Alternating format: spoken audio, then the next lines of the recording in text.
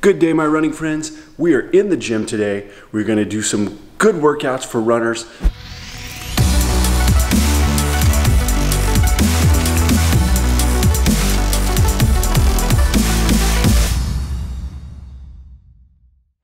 Today we're going to start warming up. We're going to hit the bike for about 10 minutes and the rower for about 10 minutes. Then we're going to get into some Metcons for some metabolic conditioning. We're going to do one of the famous CrossFit workouts. It's called Cindy, which has pull-ups, push-ups, and air squats in it, and it's 20 minutes. We're gonna knock that out. Then after that, we're gonna move over and we're gonna do some deadlifting as well, which is also a really good movement for runners. It's gonna have deadlifts, sit-ups, and jumping rope. I love jumping rope for running. It requires you to be up on the balls of your feet, more of a forefoot running, which is something I try and always focus on, is running more midfoot or forefoot, not letting that heel drive into the ground. So jumping rope is one of my favorite exercises because one, it's hard to do, it builds your endurance, and two, it forces you to stay on the front of your feet. So let's stop talking, let's do this workout. For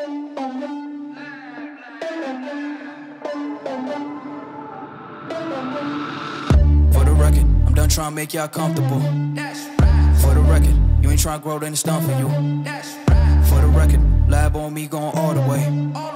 For the record, ain't trying to link, no time to waste. For the record, for the record, for the record, for the record,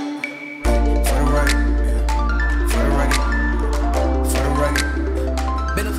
Been a little too nice for y'all. Now I gotta up price on y'all. Snake eyes on dice for y'all. Shoulders on ice for y'all.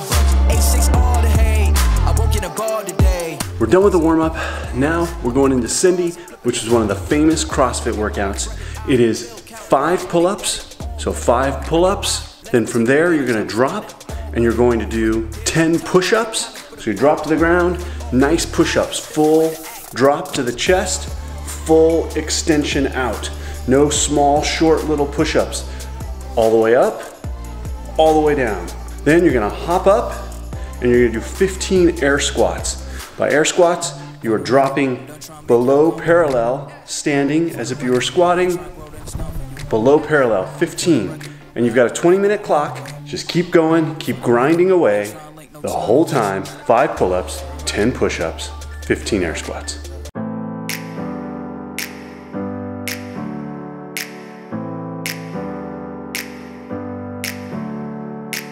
Never up, never down, never. We are done with Cindy. Now we're moving on to some deadlifting, some sit-ups, and some jumping rope. During the jump ropes, if you can do double unders, that is preferred. If you can't, then do singles.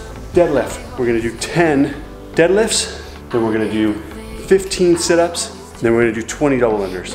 And we're gonna do that for 5 rounds. Now make sure you pick a weight on the deadlift that you can do 10 reps and that you're gonna have to do 5 times through with the workout.